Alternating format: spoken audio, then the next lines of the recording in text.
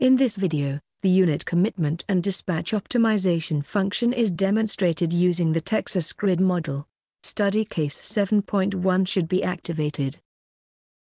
The basic principles of unit commitment and dispatch optimization are explained in a video based on the standard transmission system example, but here we will look at some of the possible applications of the function. We will first show how the calculation can be applied to obtain a market dispatch profile optimized for cost. This will then be followed by a redispatch to take account of network constraints. And in the last run, N-1 contingencies will also be considered, and a battery storage model included. In this project, time characteristics are applied to the active power settings of all loads and generators. Looking at one of the generators, we can see the relative time characteristic that has been assigned. The generator has been selected to act as one of the controls in the unit commitment and dispatch optimization analysis, and has been configured with all the relevant data, including operating costs and redispatch costs. The unit commitment and dispatch optimization command is found in the optimal power flow and unit commitment toolbox. In this first study case, the aim is to optimize the generation commitment and dispatch over 1 day, using a DC load flow calculation. If we look at the objective function page, we see that these operational costs are to be minimized, but the additional redispatch costs are not included, because they are not relevant for this market-based optimization. On the Controls and Constraints page, the Controls panel shows which element parameters are available for the optimization. Only the active power settings of generators are to be changed. If we look at the power flow constraints options, we see that boundary flow constraints are to be taken into account. In this case, these represent market-driven limits, used to manage the cross-border flows. These boundary flow constraints are defined within boundary objects, and in this project are used to constrain the import and export of active power for some of the grids, for example the South Central grid.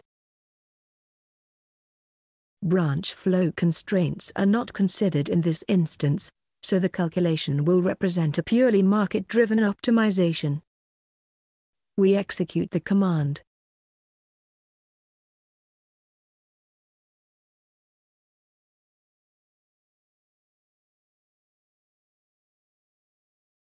This button can be used to see the results. There is a summary page, and details for each calculation point, with results being available for each type of control element.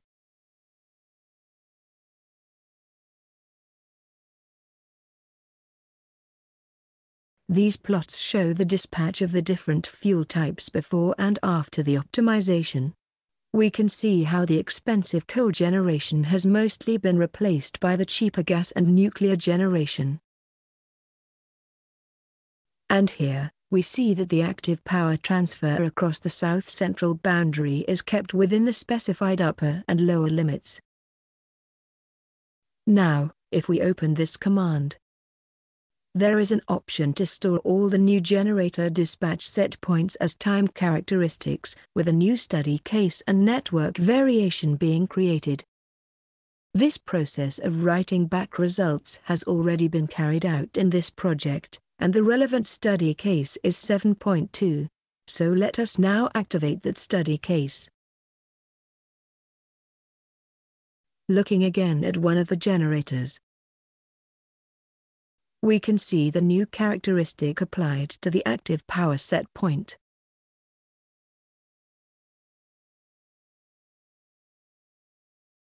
Our starting point, therefore, is a generation profile based purely on market costs.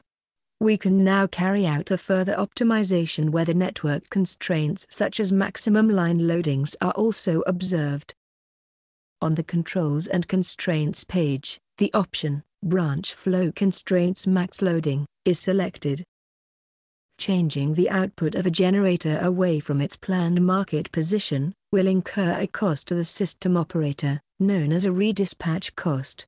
In this optimization, we should aim to meet the network constraints whilst also minimizing redispatch costs.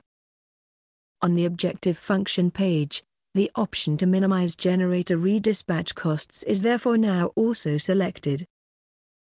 The calculation is executed.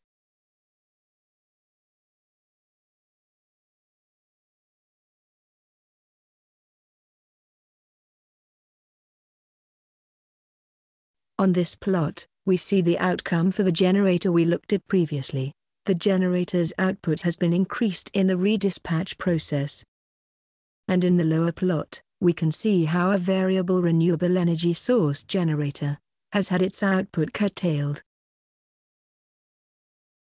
And here we see how these two lines, which were overloaded before the optimization, no longer exceed the 100% loading limit. As before, these results have been written back to the generators, and this new dispatch profile is found in the third study case.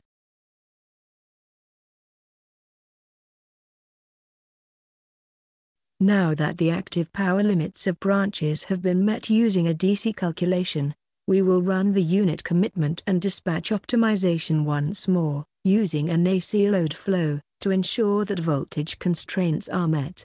Contingencies will also be considered. The contingency dialog can be accessed using this link.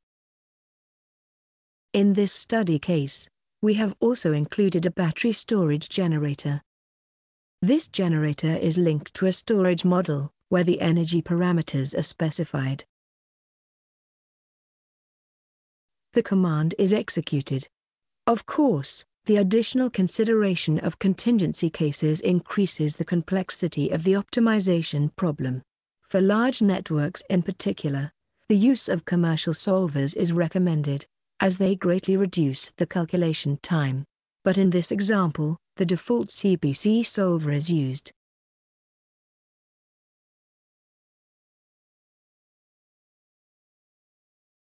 Now the calculation is complete. Let us look at how the contingency cases have been taken into account. In this plot, we can see that before the optimization the maximum post-fault flow was always much greater than 100%.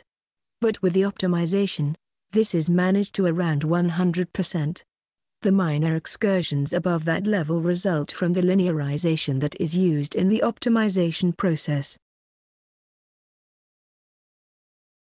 In this plot, we can see how the battery storage element has been optimally dispatched, whilst observing the constraints of the storage model.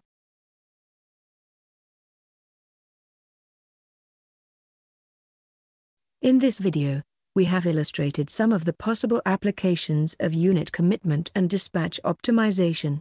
In the first case, we did a market simulation, taking into account some limitations such as power exchanges between grids. In the second case we carried out a further optimization with network constraints being observed. And in the last case, an AC evaluation was used in order to ensure that reactive power constraints were met. We also took into account contingency cases, and showed how energy storage can be included as part of the optimization.